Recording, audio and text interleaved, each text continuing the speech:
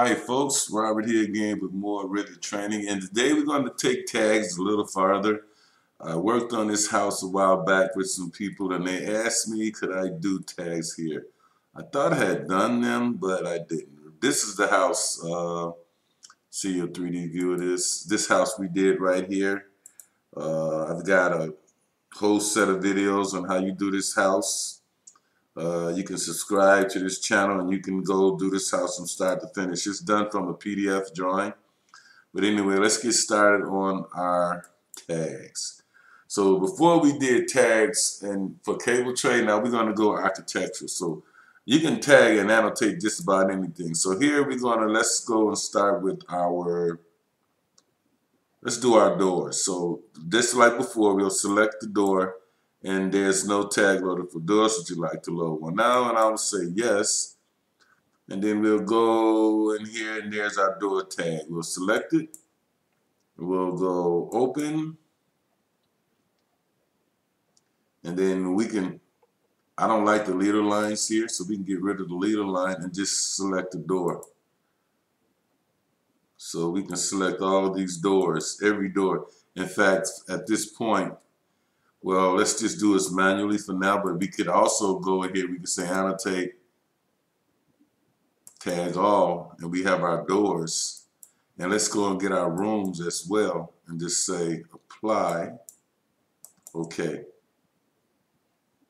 So every door, okay, it's not every door. So I'm gonna do these one by one for now because they didn't get this door, so I'll just go in here and go annotate, architecture, annotation, tag, and I'll just tag this door here. So all the doors will get a mark. See, as you can see, there's that one, there's that one.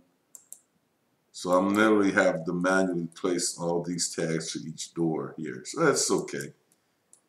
And then I think we did a schedule, and and we even get the garage door.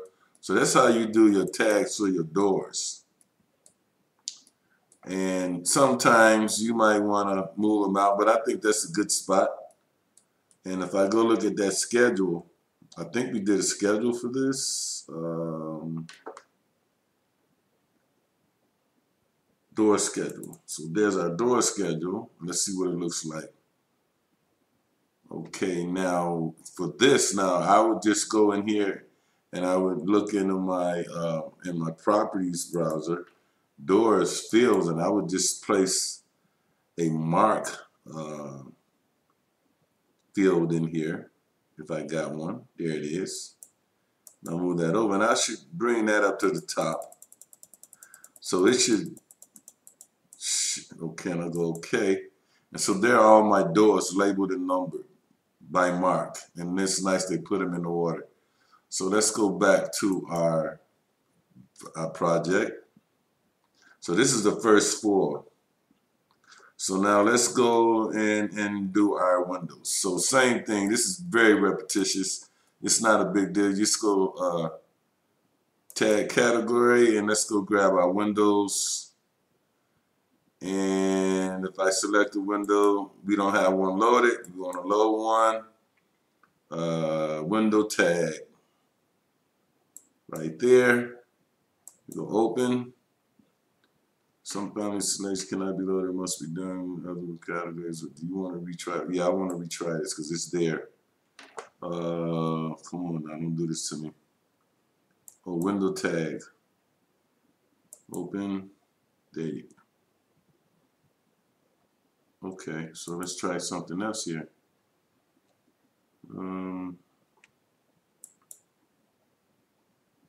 Yes. Let's see what's going on here. Nope, I don't want that one. Wonder why this is happening. Some or all of the family's files you selected cannot be loaded. You must choose family files of category. Floor tag. Oh, I don't know. I want a window. Okay. Do you want to load it now? Yes. I must have selected the wrong window tag. Nope, I don't want that one. I want that. Or I want that. Okay. All right, we got it. So there are all our window tags. Let's place them in here. These are the same types. I should have did these earlier. That way we would have got a better feel of what windows go where. Because I know these are, yep. Let's see, we got any more windows here? So we've got all our, oops, you got windows back here as well. So we're tagging all our windows in the same way. It works with the, okay, with the schedule. So we've got all our windows in here now. And what I'm going to do is I'm going to go look at my schedule for windows. Okay. In my project browser, window schedule. And there are my windows and there are the marks. So those were already there. So those are the windows. And it probably picked up, and it did pick up all the windows even on the, let's see, second level as well. Oh, that's nice. Even though I did not say all, but the types are the same. So let's go look at our second level here. Well, let's just add a few more items here. So let's do our stairs. Yep, you can get tags for stairs as well. So let's go and say tag category. Let's select the stair. And yes, we want to load a stair tag. And there's our stair tag. And we go open. And we'll place it right there. 2 risers at the distance. And these go right here.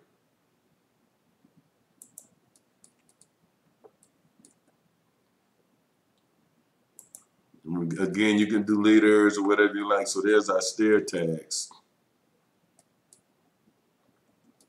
I mean, we can tag everything in a model. Revit's good; it'll annotate everything.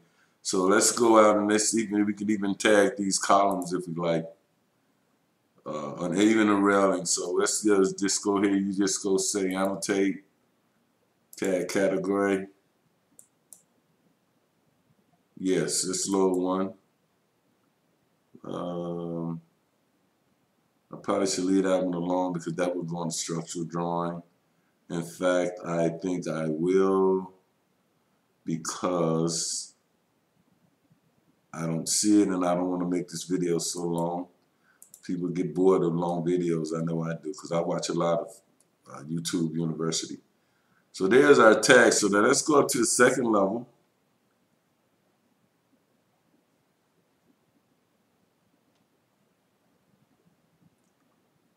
Okay. Somewhere here. I've worked on this project so long I can't remember. But it won't hurt. Let's go here, second level. And then I can see what's attached to it.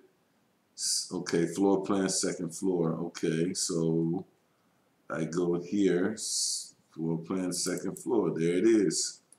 And now here, all we should have to do now is just go in here and say tag all. And we'll select all of our fields here. I don't want any leaders and say apply. Okay. So there's all our tags. So folks, I just wanted to give you a brief little deal on tags, more information on tags, and really we can even take this a little farther. So I'm going to just go back down to my first floor, and you can even tag your walls. So let's do a few and we get out of this. So I'm going to go tag category. I select this wall and I want to, yes, I want to load a wall tag. And here it'll take me to wall tags.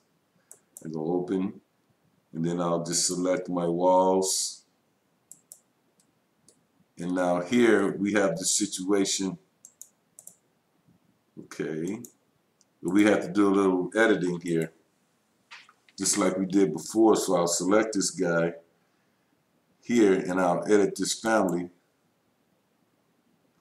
And what I want to do now is I want to select it and I want to open my properties and want to edit this label. So we can give it a mark, or we can give it a type, or we can get our value here, roughness. So we got all these different options we can use here. So for the wall, let's just go with let's go with type or type name. That might be stretching a little bit. And let's go load into project. Okay. Let's try this again here. We won't really focus on walls, so I'm going to leave it there. Because I don't want my videos to be too long to bore you guys. But anyway, that's more of tags.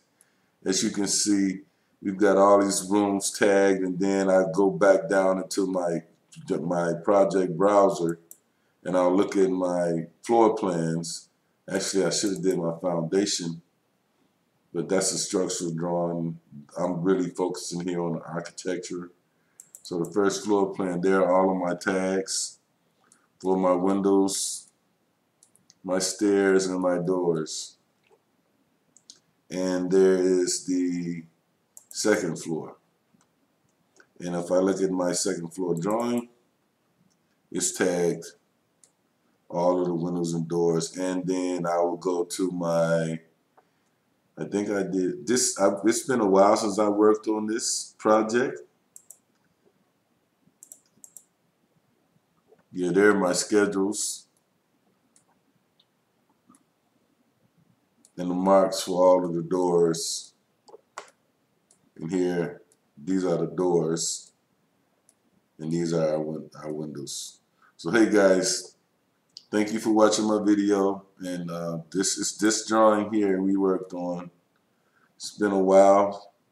So thanks to everybody for watching my video, and I'll see you in the next video. I just had a question more about tags. So I think we covered everything that has to do with tags and annotation. So hey guys, thanks for watching. Everybody be safe, and I'll see you in the next video. Bye.